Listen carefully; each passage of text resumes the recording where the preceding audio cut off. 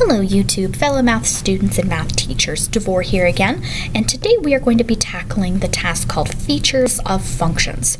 This can be found in the Mathematics Visions Project Math 1 textbook in Module 5, I believe is the third task in the module. We're going to go through a variety of graphs and says we want to determine if it's a function.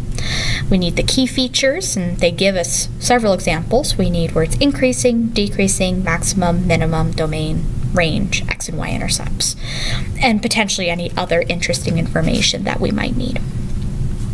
First thing that we need to figure out is this a function? With graphs, it's actually the easiest place where we can check to see if something's a function. We have what is called the vertical line test.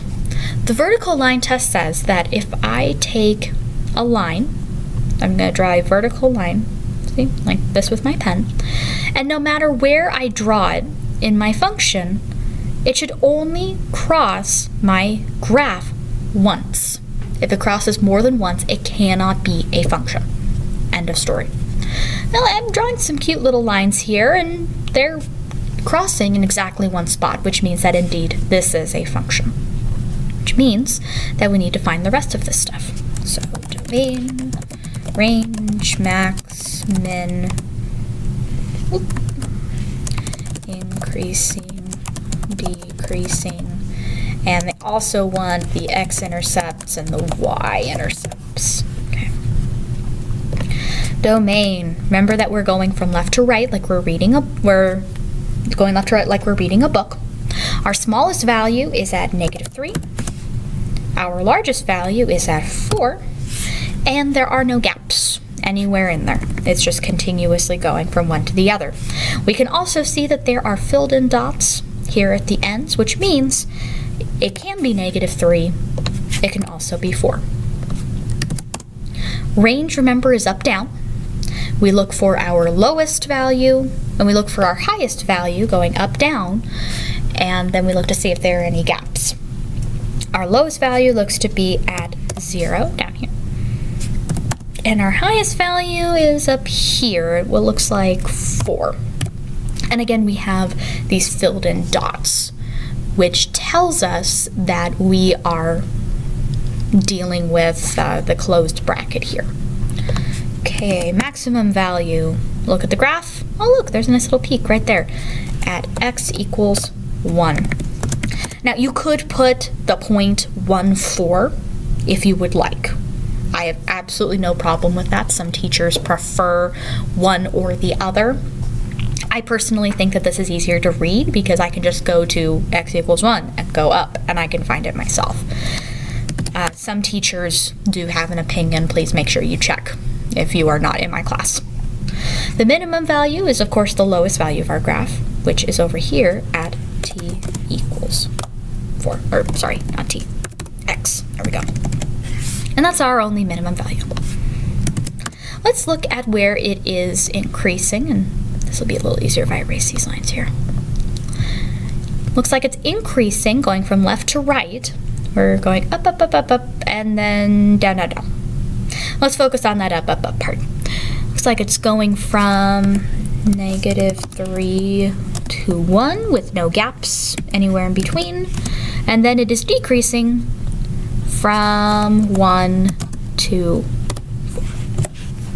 Again, with no gaps. Finally, let's look at x-intercepts. Our x-intercepts, remember, is where it crosses the x-axis, which is at the point, it's like 40. It's right there at the very end. The y-intercept looks like it's going to be a little bit trickier. It's right here where it crosses the y-axis, so it's going to be at 0, 1, 2, 3. We'll call that 3 1/4. That's probably close enough. And that's it. That's pretty much our graph right here. Cool. One thing that I would like also for you to look at is tell me if it is discrete or continuous. It doesn't explicitly mention in the directions, but I would like you to do it. Remember that continuous means that you can draw the whole graph without ever having to lift up your pencil. And discrete means you will have to you will have to lift up your pencil in order for you to draw it. Now I could draw this easily without lifting up my pencil, which means that this is a continuous graph. If you need reminders about what that means, please come talk to me, and I will be more than happy to clear that up for you. Here's our next function. It's this lovely sideways parabola thing. First thing we need to determine is if it is indeed a function. And, oh look, it doesn't work. Past here, pass through here. This is not a function. We are no longer worried about any of the other things that we were having to find for the one we just did. If it's not a function, we just leave it alone. Okay, number 3. We have this function. Let's check to see if it is a function, actually, before I say anything. And you can draw as many or as few of these points as you need. And yeah, this looks like it is a function, which means that we need a domain, range, max, min, increasing, decreasing, x-intercept, y-intercept.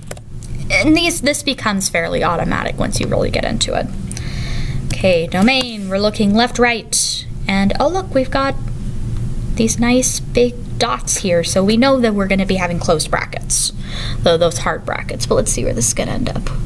1, 2, 3. Let's see. It looks like we're at -8. Looks like -8 to me. And then we look all the way to the right. We look for our biggest value, and it's 10. You always put smallest value, then largest value. If you flip them, I will be very sad. You will get a little sad face on your paper. Please do not flip them. The range, remember, we're going up, down, so let's look at the lowest point, which looks like it is at -3. And we go up, up, up, up, up to 5. That seems to be where we're at. All right, the maximum value, let's see where that ends up. It's going to be up here somewhere, and oh look, it's right here at the very end, at a nice point that we can just say is x equals 10. It's at the very end. Minimum. Looks like this is going to be another easy one. This is going to be down here somewhere. In fact, right here at x equals -8. That's awful convenient. I love it when they do that. Okay, it is increasing. Now with this one, looks like we have a couple different spots. So let me erase these lines, and we're going to split this bugger up into a couple little segments here. I think that we all can agree that it pretty much stops increasing right around here. It kind of flattens out a little bit, but then it starts going down after this point. And then right around here is where it starts going back up again. All right. Since our interval is split up, we're going to be using that U notation that we used in a previous task. All right, so it is increasing, starting from the beginning at -8 to 0.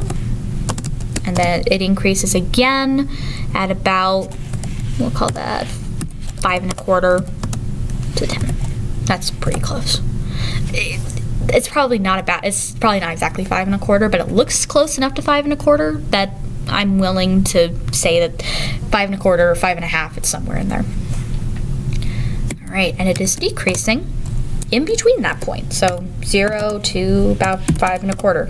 It is going down, and we can see that here on our graph.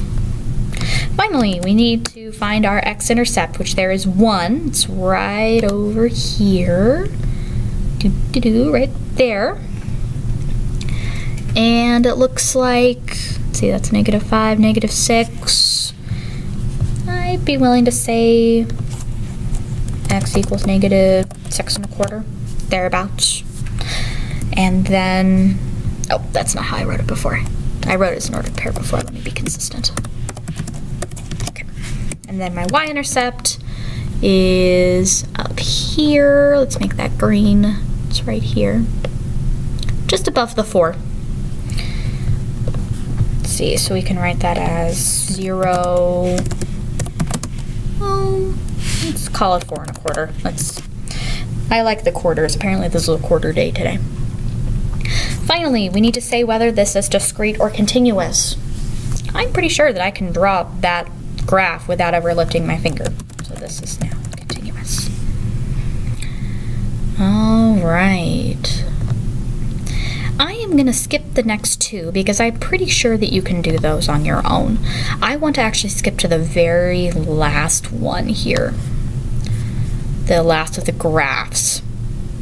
Here, number 7. And you might be looking at it and going, oh, looky, DeVore.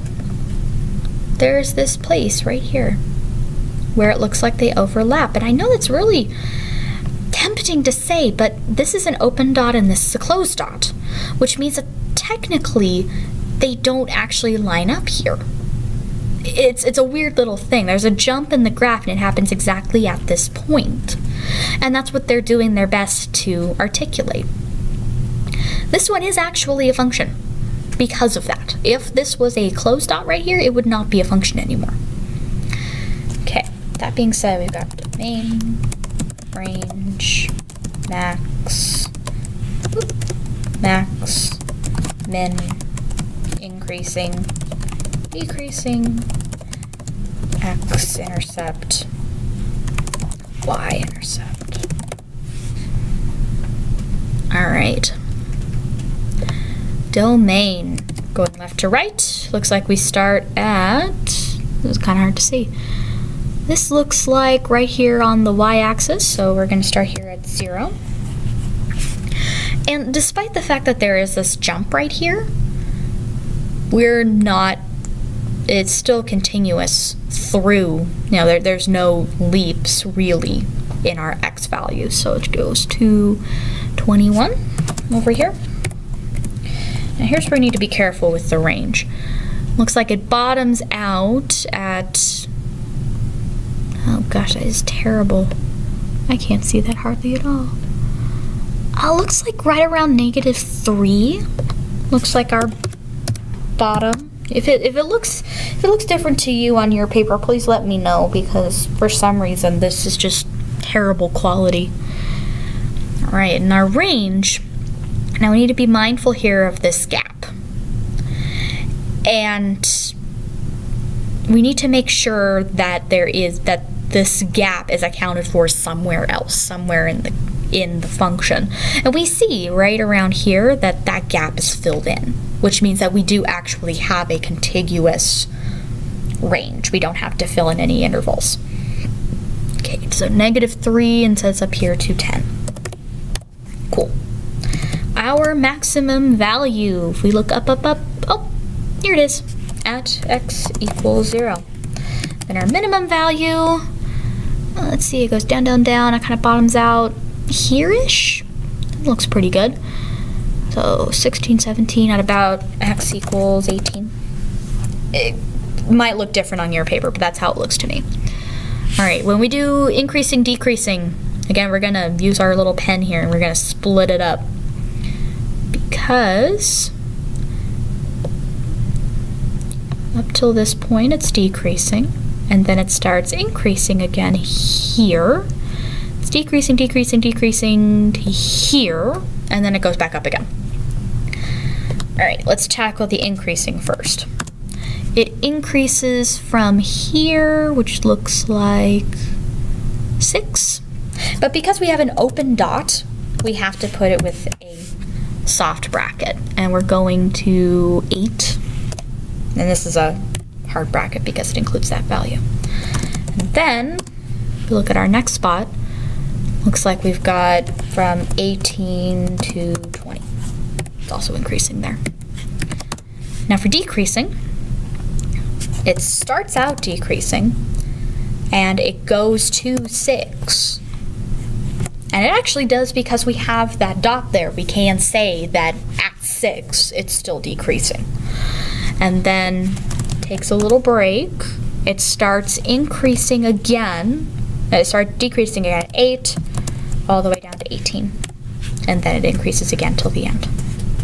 Cool. X-intercept. We actually have 2 x-intercepts on this graph. We have this one here-ish and here-ish. That's around the point 17. looks about right, and 21. Then the y-intercept, I can't see the axis very well, but I'm pretty sure this is the axis right here, which puts the y-intercept at 0, 10. Now here's where we need to think about continuous versus discrete. When we have a discrete function, the actual best metaphor that I have for that is that it looks like a scatter plot. Even though we jump, it's technically not continuous, but it's not really discrete either. There's another term that we can use where it's not continuous at all points. So it's continuous at some points, but it's not continuous at all points. Thank you, spell check. And I think with this graph, I am actually going to end the video here. If you need help with other aspects of this task, just because I'm looking at the time and it's getting a little long, if you need other help with other aspects of this task, this should get you started so that you can attempt the rest of the task. If you're still having issues, please send me a message, and I might see about posting a follow-up video to this. But please just let me know. That way I can best help you guys be successful with this task. Alright, this was DeVore doing the task features of functions. If you like what you see, please remember to like and subscribe. That really helps me out. If you could also please leave me a message. Let me know if you like the channel, and let me know if there's anything you'd like me to do a video on that's not up yet. Alright, remember, be awesome, and have an amazing day.